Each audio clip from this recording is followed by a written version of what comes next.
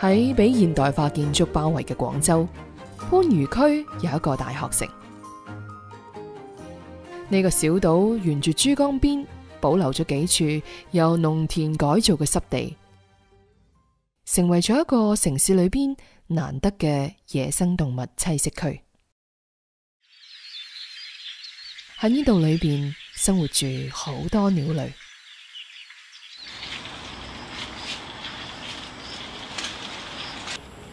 保護工作者持續咁樣對呢一度進行調查同保護。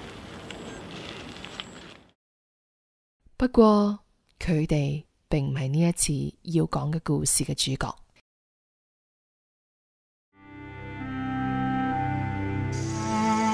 蟲鳴聲聲，到咗夜晚，呢度會係一個完全唔同嘅世界。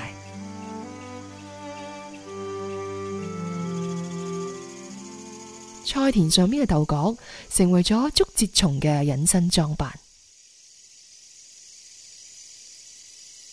鄰居們亦都日日出現。胡蜂一家仲喺度工作緊，而紡織娘早就已經揀好咗自己嘅位置。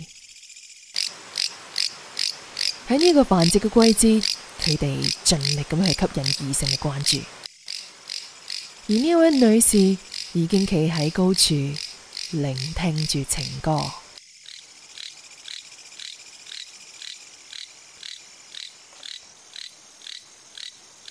地上嘅落葉間，黑影晃動，一條蛇出現咗。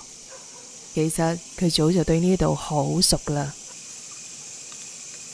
呢個係一條無毒嘅橫紋鈍頭蛇，正喺度趁住夜色尋找住今日嘅晚餐。橫紋鈍頭蛇主要分布喺我國嘅兩廣、福建、雲南仲有海南一帶。佢主要棲息喺一啲幽靈啊、山地，甚至係我哋嘅城市入邊嘅公園啦、校園啊、綠化帶入邊都可以發現佢呢個蹤跡嘅。佢主要食物係食嗰個蛞蝓，即係我哋俗稱嘅鼻涕蟲啦，同埋呢個蝸牛。喺樹葉堆裏邊抄嚟抄去，好似都冇發現到獵物噃。突然間有啲咩引起咗佢嘅注意，佢向另外一個方向轉咗身，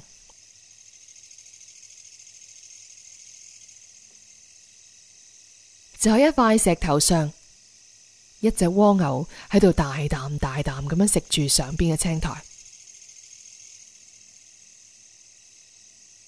鈍頭蛇稍作停頓，仔細分析，然後好準確咁樣鎖定咗方向。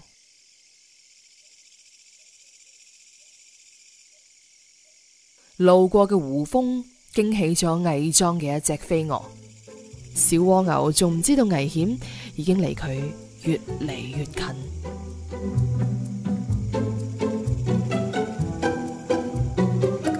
瞬間，隻蝸牛已經被咬住，蛇不停咁樣扭動住身體，將殼裏邊嘅肉啜咗出嚟，吞咗落肚。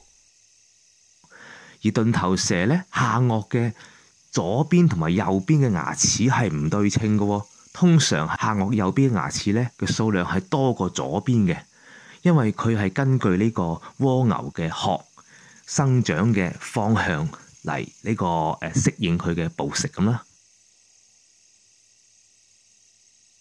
橫紋鈍頭蛇其實好細粒嘅，粗不到1公分，長亦大概就係20公分左右。雖然佢唔係最細嘅蛇，但係都顯得十分之 mini 啊！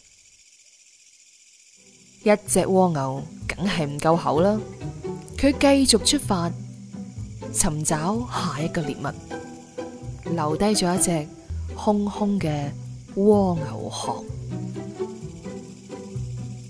雖然佢有一套非常之特別嘅牙齒，但係蝸牛亦都唔係完全冇佢計嘅。又一隻蝸牛俾條蛇咬住咗，但係呢一次條蛇就冇喐到。原來呢一隻蝸牛覺得自己性命不保啊，於是喺瞬間將自己身體上面所有嘅黏液全部都掠晒出嚟。呢一下條蛇真係俾逐親啊，幾乎連氣都唞唔過嚟，真係費咗好大嘅功夫，先將嗰啲乞人憎嘅黏液將佢揈走。呢一場戰鬥真係冇贏家。冇幾遠又出現咗一隻蝸牛，佢都喺度好安心咁樣嘆住佢嘅晚餐，但係蛇仲係未從嗰啲惡心當中恢復過嚟啊！佢稍微猶豫咗一下，哎呀，算啦，今日都係唔食啦，於是轉身離開。呢一隻小蝸牛都唔知道自己今日有幾咁好彩啊！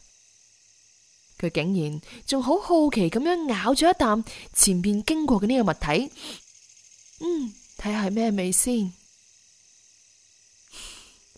一切都係為咗生存，呢個就係我哋嘅大自然。